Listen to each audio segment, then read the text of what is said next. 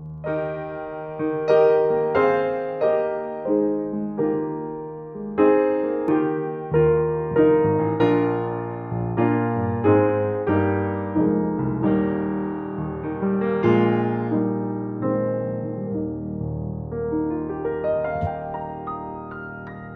morning sa inyo lahat, mga kaibigan, mga kapatiran. Welcome sa ating God's Word for Today devotional sa umagang ito. At nandito na tayo sa Nehemiah chapter 9 verse 26 to 31 as we close this chapter today. Nehemiah 9 verse 26 to 31. Gayon may naging maswayin sila at nagimagsik laban sa iyo at tinalikuran ng iyong kautusan at pinatay ang iyong mga propeta na nagbabala sa kanila upang mapanumbalik sa iyo. At sila ay gumawa ng mabibigat na paglapastangan. Kaya ibinigay mo sila sa kamay ng kanilang mga kaaway na siyang nagpahirap sa kanila. At sa panahon ng kanilang paghihirap ay dumaing sila sa iyo. At dininig mo sila mula sa langit. At ayon sa iyong kadakilang kaawaan ay binigyan mo sila ng mga tagapagligtas na nagligtas kanila sa kamay ng kanilang mga kaaway. Ngunit pagkatapos na sila magkaroon ng kapahingaan, muli silang gumawa ng kasamaan sa harapan mo at iniwan mo sila sa kamay ng kanilang mga kaaway. Kaya't sila ay nagkaroon ng kapahamalaan sa kanila, ngunit nang sila ay manumbalik sa dumaing sa iyo, yung dininig mula sa langit at maraming ulit na yung iniligtas sila ayon sa iyong kawaan. At yung binalaan sila upang maibalik sila sa iyong kautusan. Ngunit kumilos silang may kapangahasan at hindi tinupad ang iyong mga utos, kundi nakasala laban sa iyong mga batas. Na kung tutuparin ito ng isang tao, siya ay mabubuhay at iniurong ang balikat at pinatigas ang kanilang liig at hindi sumunod. Maraming taon mo silang tiniis at nagbabala sa kanila ang iyong espiritu sa pamamagitan ng iyong mga propeta. Gayon may ayaw nilang makinig. Kaya ibinigay mo sila sa kamay ng mga tao ng mga lupain. Gayon may sa iyong dakilang mga kaawaan ay hindi mo sila binakasan o tinalikuran man sila, sapagkat ikaw ay mapagpala at maawaing Diyos. In this long stretch sa ating binasa ay binanggit nila sa kanilang prayer and worship nila ni Nehemiah, Ezra, and the leaders and all the people. Binanggit nila ang nangyari po sa kanilang mga ninuno who were chastised by God. Chastisement. And chastisement is a reality sa ating mga anak ng Panginoon because there are times that we run away from God. It's tragic, di ba? Na sa panahon ng comfort and abundance, ang mga anak ng Diyos ay tumalikod sa Kanya. Ito ang ating naobserbahan. Man is more vulnerable in times of abundance than in times of lack, di ba? Mayroong kasabihan na for a man to test 100 times sa test ng adversities, only one will pass the test of adversity. It's tragic because yun po ang kondisyon nating puso. Kaya nga dito, when they rebel and blaspheme against God, God gave them over to their enemies who made them to suffer. Simply said, ang kanilang suffering was a chastisement from God. And certainly, this was a consequence of their sins. Hindi naman gagawin ng Panginoon sa kanila ito kung hindi sila tumalikod sa Panginoon. The writer of Hebrews says, na tungkol po sa chastisement sa kanyang mga kanakan. Let me read Hebrews chapter 12, verse 7 to 9. For the Lord disciplines or chastises the one he loves, and chastises every son whom he receives. It is for discipline that you have to endure. God is treating you as sons. For what son is there whom his father does not discipline? If you are left without discipline, in which all have participated, then you are illegitimate children and not sons. Besides this, we have an earthly fathers who disciplined us, and we respected them. Shall we not much more be subject to the Father of spirits and live? So this is the question sa writer na binato or itinanong sa atin. Hindi ba disiplinahin tayo ng Panginoon who loves us so much than our earthly fathers? So ang pagmamahal ng Panginoon is not a pampering love. God's love is a filtering love or a purifying love. You know, ang pagmamahal ng tao minsan is tainted by pampering, selfish, makasarili.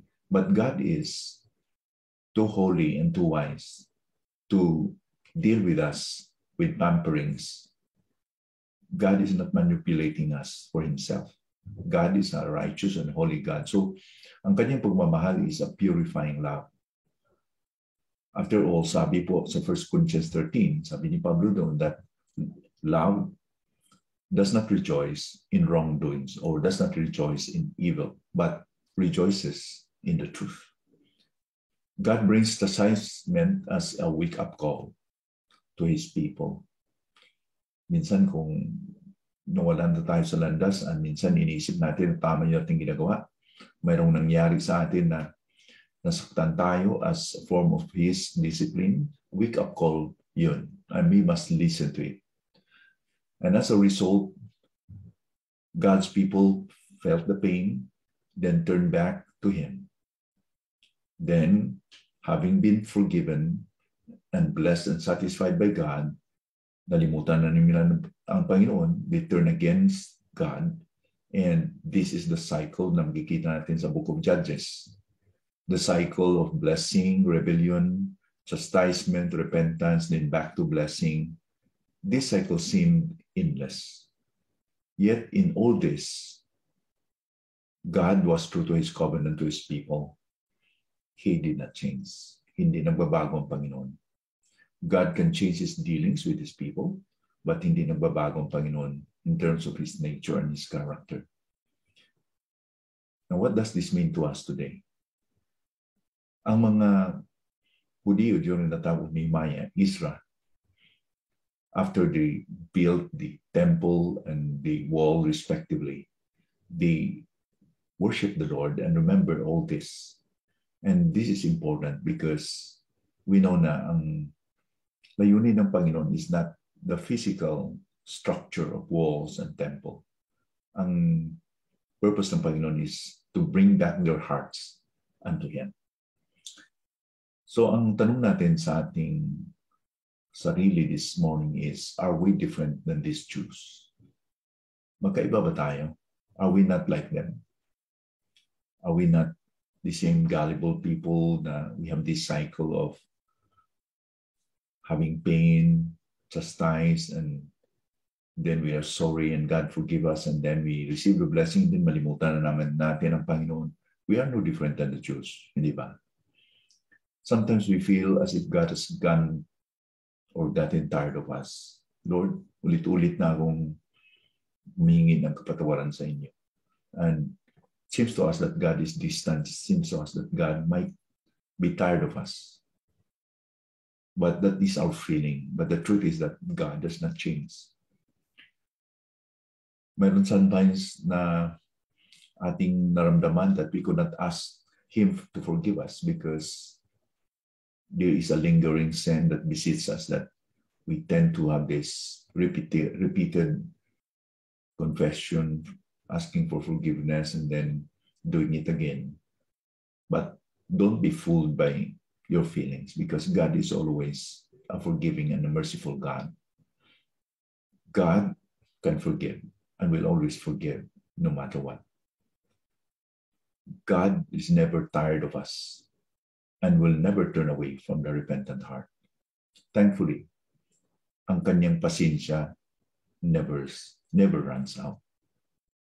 After all, sa hindi pa tayo nagkasala, He knows our frame. He knows that we are made of dust. But this should not be a reason for us to abuse the goodness of God.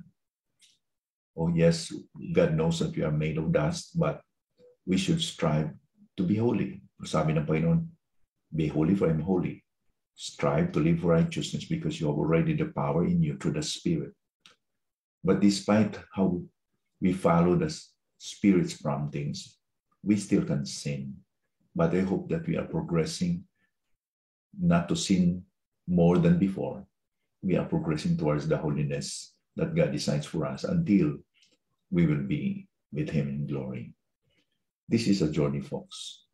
And there are twists and turns, there are ups and downs. The journey is not easy, but thank God that God is faithful.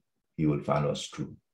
Yes, we can experience chastisement and discipline, but it's because God loves us. Manalangin tayo. Thank you, Lord, for your word today.